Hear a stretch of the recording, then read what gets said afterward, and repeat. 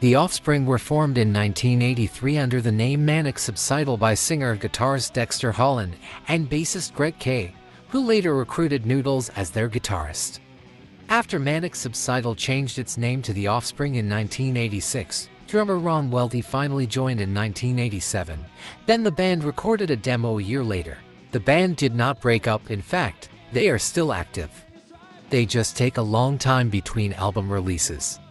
In 2020, they released their first studio album in 7 years, The New Abnormal, produced by Rick Rubin. Critics considered the album a return to form.